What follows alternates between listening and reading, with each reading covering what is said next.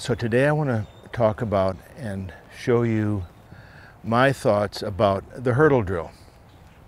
I have one basic marking drill, which is a Y drill, but as far as land drills that you do on a continuous basis, I have the hurdle drill, the 7-bumper lining drill, and the star drill.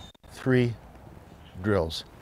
And each one of those accomplishes a lot. A lot of people say, oh yeah, I do the hurdle drill. But the hurdle drill can be much more than meets the eye. I like to start with a hurdle, like you see that beautiful blue hurdle out there. It's blue because it represents a piece of water. The hurdle drill teaches lots of stuff. It starts with just, if there's an obstacle and you don't go around it, you go over it. It does much more than that though. In further context, it's where I begin to put my hand down. When I use my hand, I put my hand down, it means there's something to watch out for. A piece of cover, a corner of water, a log, a hurdle, a boat. Something that is different. When that hand comes down, they say, whoops, I gotta look for something. So I begin to teach my hand coming down on the hurdle drill.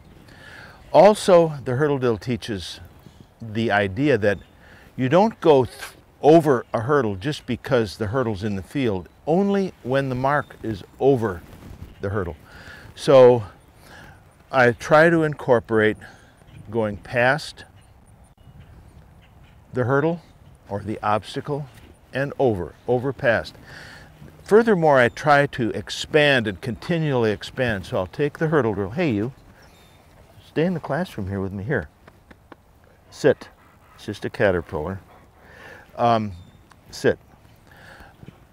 I like to incorporate it with marks, blinds, the hurdle, all sorts of things. So I'm going to start with just the basic hurdle drill. I'm not going to go through all the steps of how you get a dog to jump a hurdle. I've already done that in my fundamentals videos. It's there if you need it. And plus, I've expanded even further there where I'm using a hurdle and pieces of water and all sorts of complications. So Shadow has been over a hurdle before. So this isn't the first time he's done that, but I want to describe how you can use the hurdle to keep expanding the whole concept of going where I want you to go. Take the obstacle, don't take the obstacle. Go where I'm telling you to go is part of the issue. Okay, come on, buddy. So the first thing we're going to do is just jump the hurdle, both coming and going. Here. Sit. Sit.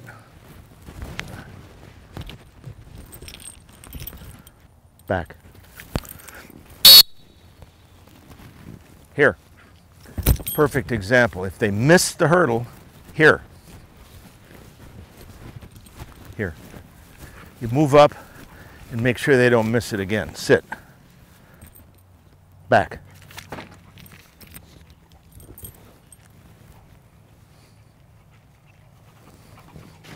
Good, okay. So I'm glad that happened. When they miss the obstacle, you don't keep doing it until they get it right. That's attrition, that takes forever, and wears the dog out. Here. So, here, sit. Sit. Back.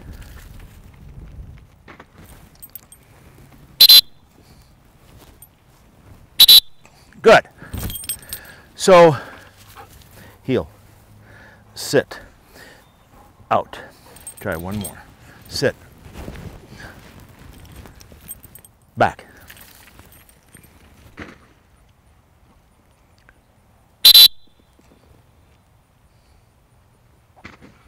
Now, after you've got that going on, if you have a two-sided dog, I'll just do it for fun. Come here. Here, sit. Make sure you do it on both sides.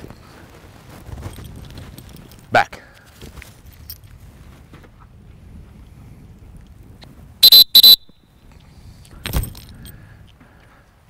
When you can do that, then the next step is to say, okay, well, they're not all over the hurdle.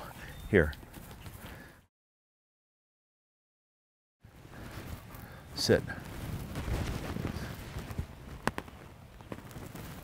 Back.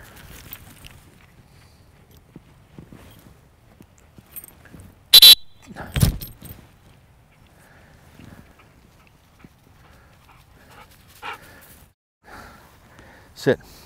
And then you might even expand it to do something like this. Sit. Here. Kennel. Here.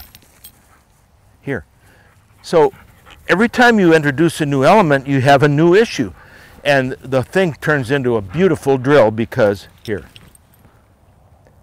Kennel. Kennel. Kennel. Sit. Good. Sit. Back.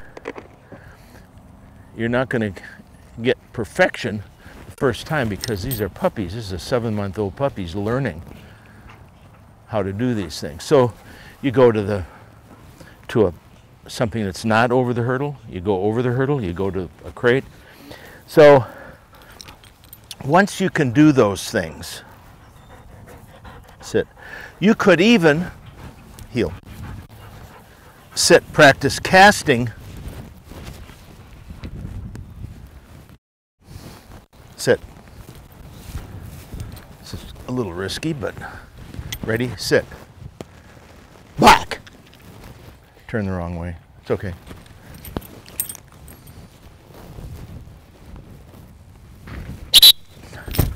Okay, now, here, sit. Now I'm going to stop for a second. I'm going to add another element to this, and then we'll continue. We've added another element there, which is a canoe. Now you have to be careful where you throw it, because sit. Back.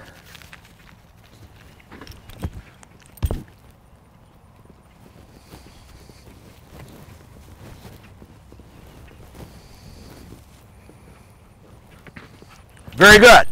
So now you have the element of two hurdles.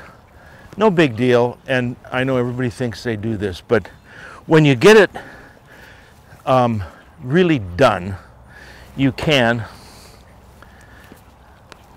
and should put piles on these locations so you don't have to be throwing and hoping your throw's good.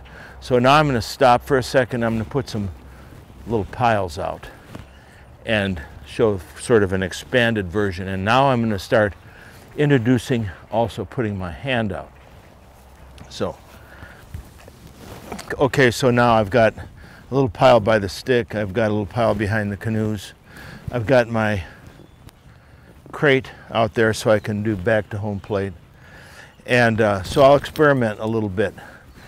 Now, I don't expect perfection here. It doesn't happen where everything's perfect. So, well, we're just working on this. It's something we're working on because I want to establish the language between him and me so I can tell him where I want him to go, and I want us to agree on it and to him actually go there, not to agree on it and then go somewhere else. So that's why you do this, a lot of repetitions of this, so you can count on it. You know it's going to happen. You're not saying, geez, I wonder if he's going to. No wondering. He's going to, because we've worked on it, and I count on him to do what I want. So here we go. Sit.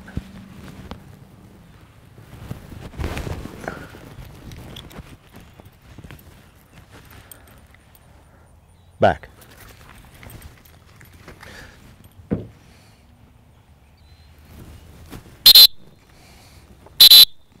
Okay, so we've got the double hurdle going. Now I'm going to go for the stick heel. Sit. Good. Sit. Sit. Sit. Back.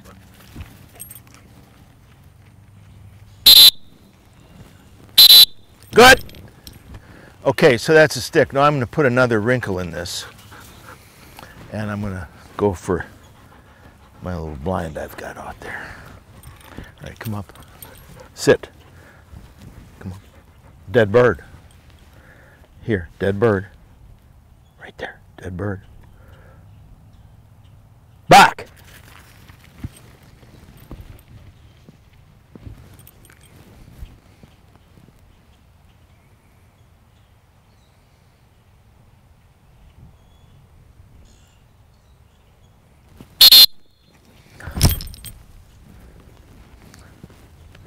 Okay. Good. Attaboy. Okay. Okay. Heel. Sit. Out.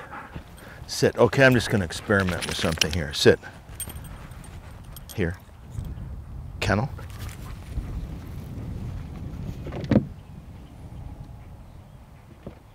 Sit. Watch me. Over.